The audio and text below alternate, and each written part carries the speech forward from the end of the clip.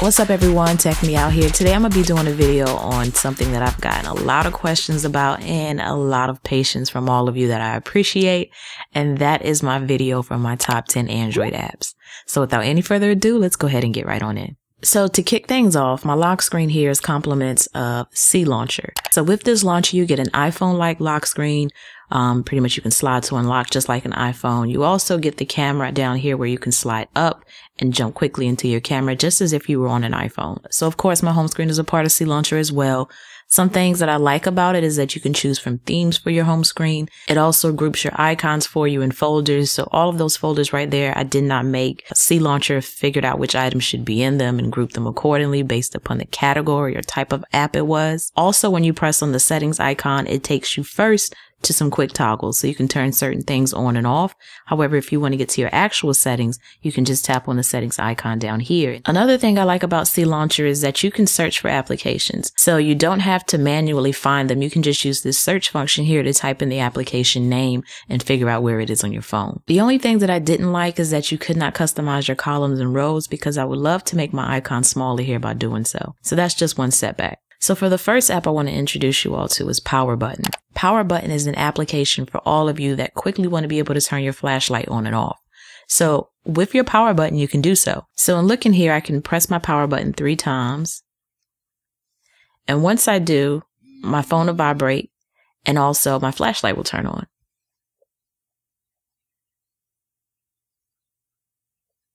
The only thing is with the free version is that you have to slide to unlock, go into the application, and then turn the flashlight off. So it's not as simple to turn the light off unless you want to pay the 99 cents to get the full version to have that feature. But if you are the type that would love to have the option to hit your power button and turn it off or on, this will be an application for you. Coming in at number 2, we have Morning Routine. So Morning Routine is for all of you that have a hard time getting up, because what it will require you to do could definitely get you up and going. So you have the option when you make an alarm to choose one of 3 things. You can make a regular alarm where you swipe to turn off the alarm, or you can make it so that you have to scan a barcode to turn off the alarm. So it sounds crazy, but imagine you have trouble getting up. You can make it so that you have to scan the barcode of your shower gel and maybe your shampoo in order to turn the alarm off. Or if you're really hard to wake up, you might like the sequence idea where you have to perform a sequence of events before the alarm actually gets turned off. Not only do you have these vast options in terms of making sure you get up and at 'em, but you also have a beautiful interface to do the alarms with. So Morning Routine is definitely an application worth checking out. Coming in next, we have Pictures. Pictures is a gallery viewer. So you basically have gestures to view your photos. So I'm able to swipe in from the left and take a look at all of my albums. Or I can swipe in from the right over here and take a look at all of the locations that my photos were taken at. However, I don't geotag anything, but if you are the type that does, you can view your photos based upon where they were taken at. The main reason though that I really like it is just because of the interface. It gives you a gorgeous design to take a look at your photos with. So definitely check it out. Next up, we have Tiny Apps. And what Tiny Apps does is it gives you a smaller version of the application you want to use. So you're able to interact with it just the same. You can also resize the window to be whatever size you want it to be. And then you can click up here where the title of it is and drag it over here to the left-hand side. And it will minimize it into a smaller application. And then when you want it again, you can just tap on it and it'll open it up. But the neat thing about it is that it stays over there. So you can do whatever else you need to on your phone and still have that little minimized version of your app that you need. Or you can just click and drag it back out here in the middle to open it up, hit the X, and get rid of it altogether. Coming in next, we have Next Song.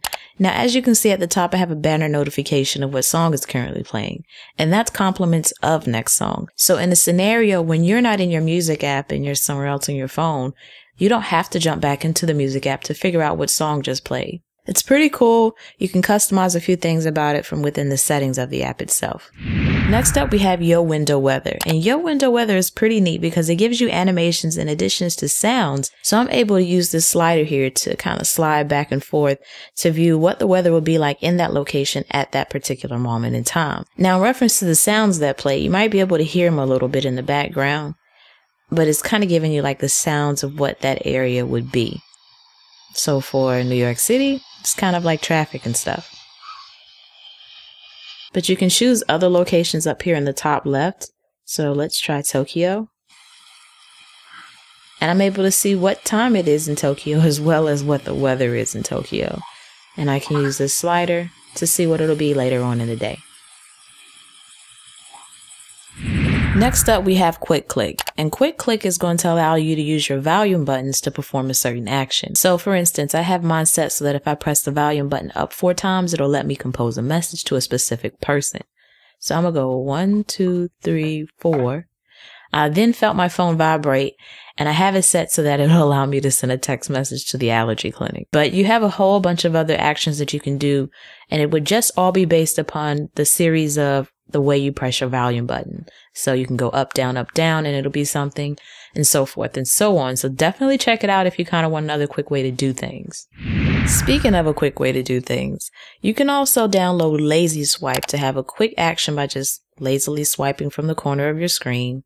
And it'll pull up this little menu here where you can have your recent apps, your favorite apps, and a toolbox, which is basically some on and off toggles of things that you might quickly need to turn on or off. And this little action is done from either corner, the left bottom corner or the right bottom corner. You can slide up from either one real lazy-like and pull up all of this. That's a lazy swipe.